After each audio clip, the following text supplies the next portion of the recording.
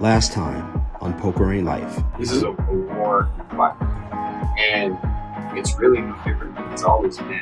People across the pond, this is back in the American Revolutionary War. They used to say, this is the best way to fight. This is how we fight. We all line up and fight like this. If you don't fight like this, you should be ashamed of yourself. They use propaganda to get to fight their way, right? They want everybody to line up and fight their way. And us, the outliers and the character, were like, fuck that. We have tens of thousands of people out here all playing. For us, it's more to life than poker. Poker, to me, is a community. Being able to meet good people, have a drink with good people. It's just letting people know there's more to life than poker. Man, yeah, Poker Ain't Life for the gang, for the community. We're out here trying to, bring people, maybe the underrepresented people, into the spotlight. Anybody that, kind of has a crazy story, kind of going through similar struggles, because I feel like a lot of the media outlets out there right now aren't really telling the crazy stories that we really actually live through. So we started the podcast, and we, kind of try to play off the theme of Poker Life and Poker Ain't Life. That's history lesson. Poker and history, fire. It's just kind of like, I look at it like the Revolutionary War as compared to now. The guys were saying, the English soldiers were saying, let's line up and fight, straightforward, GTO style. One soldier falls down, the next one moves up. This is the way we should all fight. And the Americans said, no, we're going to come in and fight our own way with our own style. And that worked. Yeah. It works. Okay. And it's the same thing today when these GTO players are coming in. You're supposed to fight this way and only play this way. Yeah. Bitch, who says so? You gave me the paper. Run things, Exactly. And then when people even bring the idea, like they think that because we don't participate in the GTO fully, that we don't understand it. Bro, I'm from Houston. We have a giant statue of Sam Houston. Okay.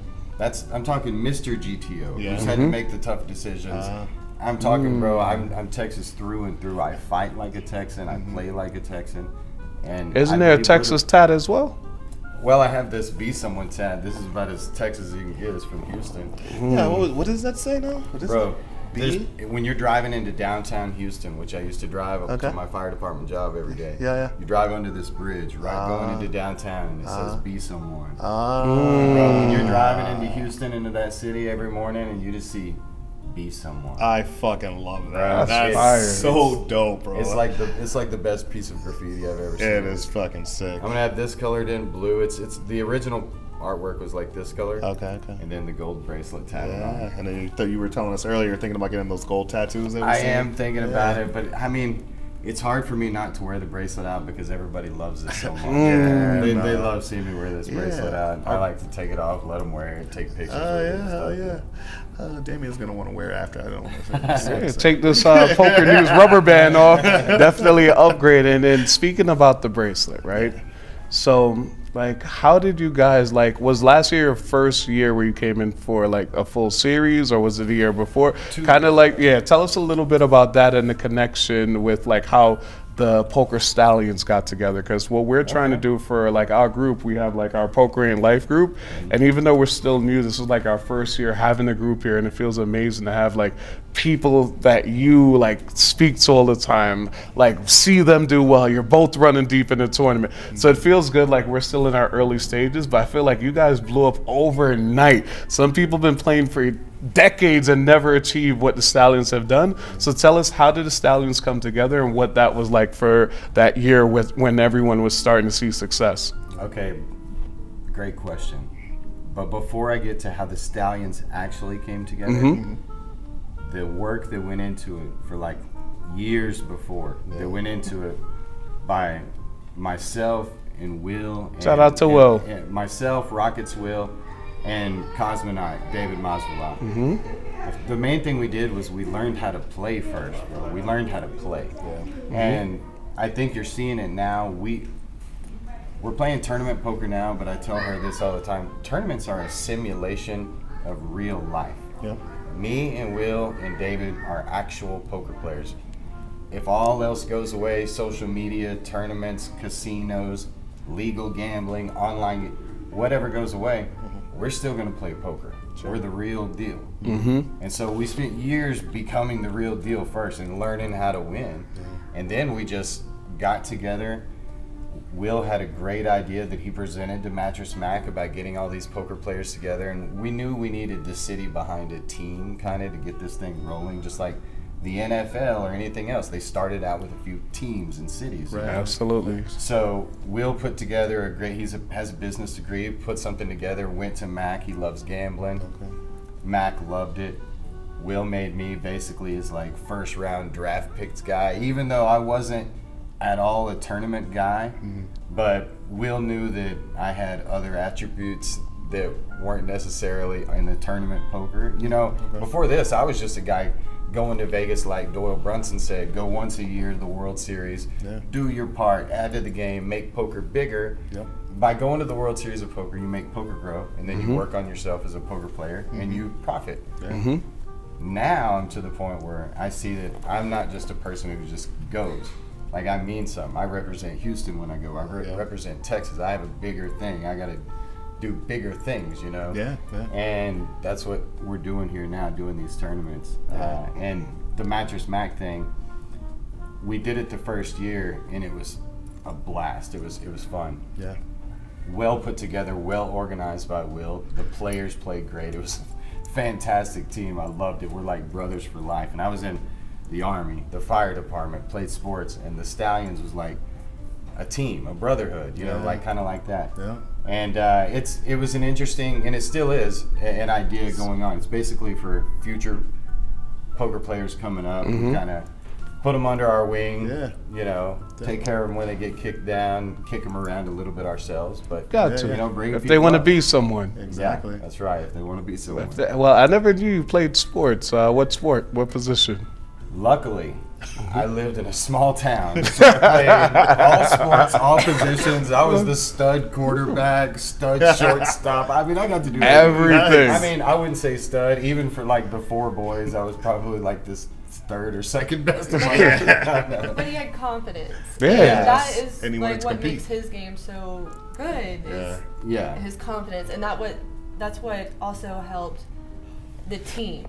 Like that was like Scott's role in the team, giving everyone confidence and believing in themselves. That's important. So that's and he knew he was going to win a bracelet. He did it. Bro, so this brings me back to a story that I've never really told good this way. Like I'm gonna try to tell it. Okay. But it kind of ties in like this. This is a really cool story, bro. Okay.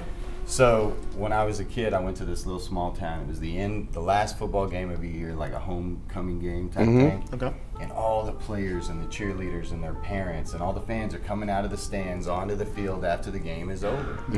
And this quarterback, they lost the game, by the way. I went to Trent, Texas. Trent, Texas is a little six-man football school, the Trent Gorillas, dude. And it's like everybody's coming out on the field. The whole town is coming out there.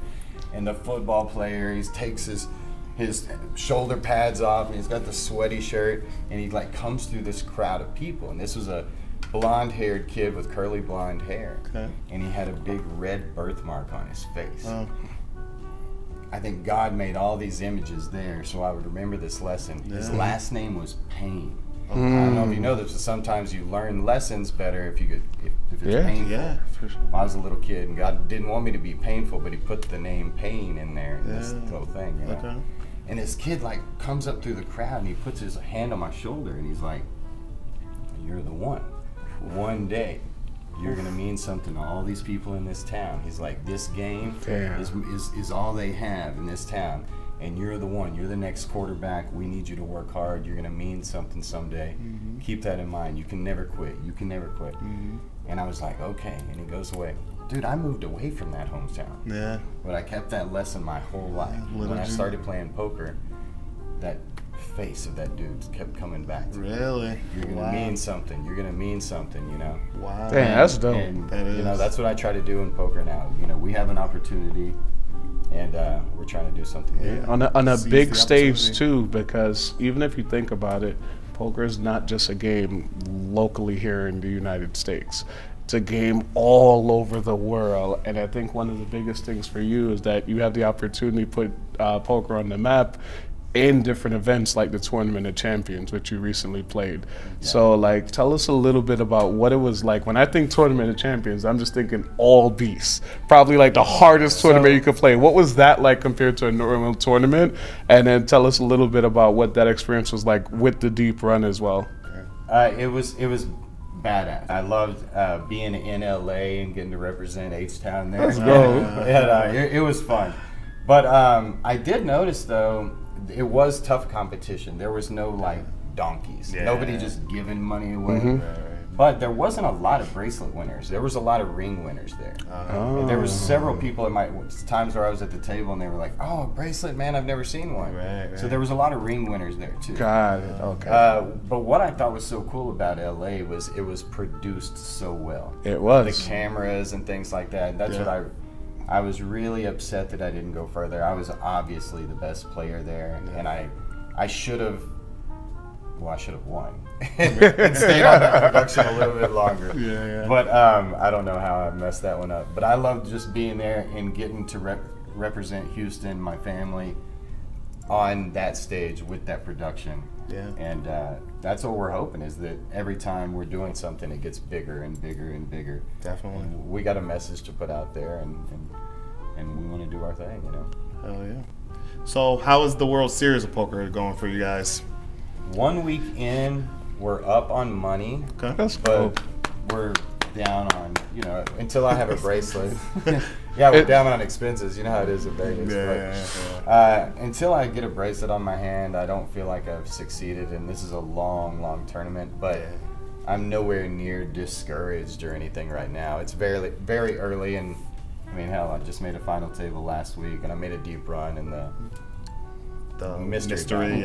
So we're up on money, just don't have the gold yet. So you need the matching one on the other side. Yes, sir. I made a little bit of a deep run in the mystery as well. I was proud of myself, but nice. Thank you. What place did you get in that? 104. Oh, okay, better than me. What place did you get? 310, I believe. So it was never. I got one bounty. It was cool for the minimum. Hey, I didn't play. Did you play? No, I didn't. All right, we're right there. We didn't lose. We didn't The lose. Gladiator yesterday, the though. deep stack. I mean, the deep stack yesterday. How'd you do in that, and what do you think of the competition in the field? Actually, I was surprised at how many regulars there were. Well, not surprised, but there were a lot of just Familiar faces. No, just like people new to the game. For real? They were just like looking at me and they're like, "Wow, like you're so good." I'm like, I'm honored, but you know, like I was just surprised by that, and they were like, you know, asking questions and just happy to be there. You were surprised at how bad the players were? That's what I was going to say. That's what she said. And to be honest, I agree with her, because I had the impression that, you know, everybody was going to be a lot better. When I first came out here, I won a trip, and they put me over at the Golden Nugget, so I was playing with a lot of bar locals, and it's not much different from, you know, the WSOP from the Golden Nugget, to be honest. Like, the field is not that hard. So if you're watching this and you're scared to come out here and play WSOP, man, come on out. Maybe Fireman Scott will meet you and let you wear the bracelet. Let's go. You just need the experience. Yeah, that's it. You need the experience. Yeah, exactly. And so, speaking of experience, right? Like, I came up on the online streets. So for me, the adjustment to online to live, like it's a lot easier than someone just coming up like out of nowhere. How did both of you get into poker? Like, my introduction was the Moneymaker, seeing him on TV. I'm like, all right, this is pretty cool. And then I took it serious when I seen, shout out to Dwight Pilgrim. I kind of like how he had his own little swag to it. And I feel you have a certain swag and demeanor about you at the table and your presence. And just like you mentioned, the confidence. I think confidence goes a really long way in poker. So for me, I just like the competitive nature where it's like, not necessarily about the money, but it's about coming first, or for the bracelet, or to have the accolades is what I chase. So I want to know, how did you guys get into poker, and what about poker keeps you guys going right now? Is it the money? Is it the accolades? Is it a competition? So how'd you guys get into it, and what keeps you going? Well, I got into it same as you, Chris Moneymaker phase. I knew I was going to be good at it. You know, just started studying, started online, had my first 6-figure score online, went from there. Just what site? Yeah, what site? Titan Poker. I remember Titan, the blue icon. Yeah, the blue icon. Yeah. I played a little. They had like a little dollar frenzy. It took my dollar every day. Well, they had a promotion on there that you would win $100,000 if you could win 6 sit and goes in a row. And nobody had ever done it. They thought it was impossible, and I was like, I can do that shit. I was the first human to ever do it. Wow, I never knew that. Legend. So as soon as I did that, I was like, nobody can ever tell me that I can't do something again. The next thing, I said, what's the next biggest thing you got? And they said, there's a tournament in Louisiana called the Seven Clans Tournament. I said, I'll go win that. And was it Seven Clans? Seven Clans Tournament. And I went and I won that. And then they said, I said, what's the next biggest thing? They said, well, I started noticing PLO was where all the cash was. And they said, you can't make a living playing PLO. And I said, bet, let's go. And that one was hard, bro. Yeah. That's where the real grind took in. He knows for sure. I've texted them at least 6 times a year. I quit poker. Like PLO will make you quit. Like I'm just dead inside where like I literally have to just stay away from PLO. But yeah, for the most part, I just chill on the tournament side. It's fun, win or lose. But PLO will definitely hurt you. On that PLO side, I mean, bro, I don't quit. And so, I mean, I became Mr. PLO, not just in Houston, but dude, every day I meet kids from New York City who are like 21, 22 years old. They're like, Fireman Scott, I started playing poker because of you. I started playing PLO because of you. That's fucking so again, that would just like with the game of PLO, just like with the city of Houston and the state of Texas, I feel attached to it. Like I have a responsibility now, you know. And I'm deep. This is my career now. This is my life, you know. And a few years ago, I saw where they made a new category for the Poker Hall of Fame, that you could get into the Hall of Fame for your influence on the game. And as soon as I heard that, I was like, that made me step up. Before I would get out of my car at a poker game, I'd turn it off and I go, before you go in there, this may be somebody's first time to ever meet Fireman Scott. This may be their first time to play with him, maybe their last time. I go, give him a show. You're Fireman Scott, be Fireman Scott. Let's go. I go and I do it, bro. I could attest to that. I love that, bro. I could attest to that. Literally what I do with Poker and Life. I try to bring all of us together. I mean, there's kids that, you know, they're doing vlogs and they're playing cash games like 1-2, you know what I mean? And they're looking at Poker and Life. Looking at Poker and Life like, you know, we're superstars, but we're really not, you know. And it's just good that we, you know, bring the community together and, you know, let these guys know that, you know, come out and fire your shot, and, you know, we'll help you study, we'll help you get better, and, you know, you're not alone. But before the $1 million question, do you have anything you guys want to plug? Or wait, did you? Yeah, I gotta know how you got into it. I'm sorry. You're here in the streets. You're out here having like people look up to you, getting tips from you, doing autographs now too. How'd you get into the game? And what keeps you motivated now to keep playing? You want me to tell him? Well, okay. So actually, I didn't know really anything about poker. Okay. My brother had a game. He had recently partnered up with Scott, and they needed someone to come work, serve drinks, you know, and I just graduated high school.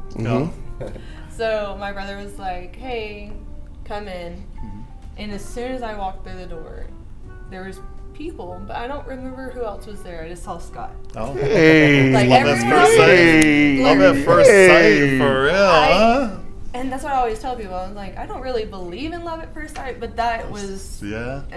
Was it the long blonde hair? Was that? No. I had short hair. Oh, yeah? So I worked there, and, you know, we didn't date. We just knew each other, you know, and then, you know, we started getting serious, and I would stand behind him and just watch. I loved watching. I loved hearing him talk at the table, because... He has a presence at the table. He's entertaining. You know, so I loved that. But I would just watch, and I learned that way. And then I just started playing tournaments. My first tournament, I got 3rd place in, and I was like, I'm good at this. I've always been a competitor myself. I feel like I read people pretty well, so I was like, hey, you know, and we feed off of each other. She's my buddy's sister, and then when she started working the games for us, one time I walked in, she was making me a drink, and she had a skirt on, and I just ran my finger right on her leg. Oh, no. I was like, hey, girl. So kids, don't try that at home. Kids, don't try that at home. So you two are still buddies, I hope. Well, yeah. No, actually, it was just the deal. There was 2 poker games in Houston, and they said, Fireman Scott, can you come to our game exclusively? Because whatever game I went to was the one that was going. Yeah. So I said, I'll come, but I need you to start at noon. And they said, we don't have a girl. I said, if there's no girl, there's no deal. Okay. And he goes, my sister just graduated high school. How about her? And I go, bet. There you go. Do it. Nice. No, and now here you are. So now that you're into your poker journey, have you had your first, second, third, fourth, fifth win yet? Like, tell us a little bit about like your deepest run or your most like proud poker moment. Like, I feel like when someone's getting into the game, it could be like their biggest pot, it could be their first win. What's your like most proudest poker accomplishment so far? Well, really, so we have 2 young children. So for me, I don't get out to do tournaments as much. So, well, I think the bracelet win for me was you too. That was 50-50. I couldn't have done that bracelet without her. I wouldn't. That's so dope. That was her too. That's a poker love story right there, man. Yeah, this is her bracelet more than it is mine. Actually, I mean, she does a lot of the hard behind the scenes work that nobody gets to see. Like, man. I mean, I'm a weird person, dude. I mean, to be, you know what I mean, to do some of the things that I do, I understand I'm kind of a crazy person, and sometimes there's people I know that they could like me, but they can't be around me too long or whatever. She could be around me for a lifetime. It's insane. I don't know. I just, I can always know what he needs. I can see when he's getting off track. Not being as disciplined. So that's like my job. Like, I love poker, but it's also like I love my family, I love him, and I want our family to do well. And right now, that's his time. So I'm just there to support. No, I love it. And the shared bracelet, where it's like, I feel for you guys, family is everything. Religion is everything. Poker is everything. Success is everything. Is poker everything? I don't know, which is why I think we should go to the $1 million question, Tony. Before we go to the $1 million question, I just want to ask you guys, is there anything you want to plug? I know, shout out your kids, shout out your job, I don't know. We do have a company, fireandsmokepokergear.com. Okay. As you see, like I said earlier, we branded the fire department, the Fireman Scott name. Hell yeah. And before I was even a fire department guy, I loved the shirts. The fire department logo shirts. Gotcha. And so we went from there, and then we have we don't have anything with us right now, but we also have a softer logo. It's more Tia inspired, the 9 of diamonds. People always say, hey, that's your favorite card, that's you. No. That's her. That's my better hat. Is that what the 9-9 is? I mean, I know that's like the... There's a white hat with the And sometimes we have the logo up for an H for Houston. With the Houston with the... You did that? That shit is fire. I ain't gonna lie. I like it. And sometimes I have it horizontally because I'm a PLO player. So I look at my cards, horizontally. So... Yeah, we play around with the brand a little bit, but we like it. Fire and smoke. Yeah, well, we definitely we love your brand, and hopefully you guys like ours. We got some stuff for you guys. If you guys like any of our gear, just pick one. I don't know which one you guys would want. And we'll definitely have to, trade gear, or I'll even go buy some. I like the pocket knives. Yeah, man. But and shout out your kids as well. You don't have to say their names or anything, but if you don't want to. But I mean, our kids at the Paris Hotel right now, Atticus and Leona, everybody knows them. So, so everybody in Houston in the poker world knows them. So they're here with us all summer. They stayed with us in the Stallions house, and like I said, we're part of the Houston poker community, and so for sure. And how old are they? 4 and 3. Oh, they got a ton of time. They're already raising kids in the playground, like Braves.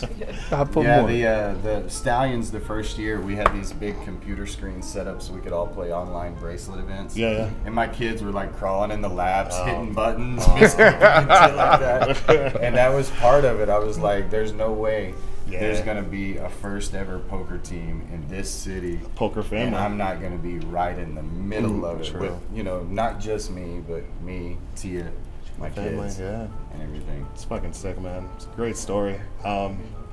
Anything else, Damien, before the $1 million question? Nah, I think we're ready for that $1 million question, Tony. All right. You love to do the spiel, so I'll let you go, man. So for me, poker ain't life. Especially PLO makes you dead inside. So the reason I joke around and say that is because you could have fun playing the game, but sometimes the beats add up for you. So for me, poker ain't life. Sometimes I realize I just gotta escape the game and like enjoy other aspects of life. So for me, poker ain't life. And then for Tony, for me, when I started this podcast, poker was very much life. I was deep into it, but I think meeting Damien and helping him through some of the struggles he had with poker, and, you know, just meeting all the people along the way, I realized that poker ain't life as well. You know, there's bigger bigger things to life than just poker, but poker can be a great way for you to propel your life in any direction that you want. So we're asking our two guests today, what is it for you? It's crazy to say that poker's not life, but poker ain't life. There we go. Let's go. Poker ain't life. Exactly. I love it, and like I said, I'm Fireman Scott everywhere I go, and I dedicate my career to poker and to the poker community. Right.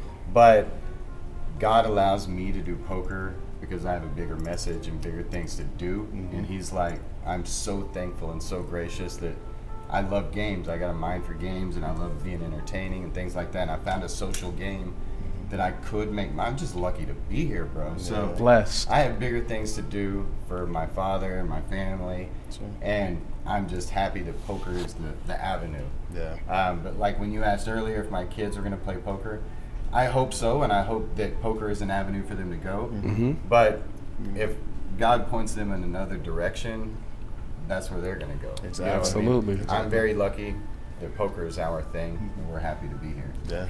But poker ain't life. Nobody's above God, does. Exactly. Hey, there we go. I think that was probably one of the best responses we've got. For sure. And anything different or anything additional you'd want to add to that in terms of is poker life, poker ain't life, from your perspective? For me, I've learned so much from poker, life lessons, where I can just take that into the world. And I don't think poker is everything, but it's always going to have a special place in our hearts. Agreed. Yeah. And, you know, your kids, you know, even if they don't go into poker, I'm sure just the, you know, being around you guys, and probably they're going to pick up poker for sure.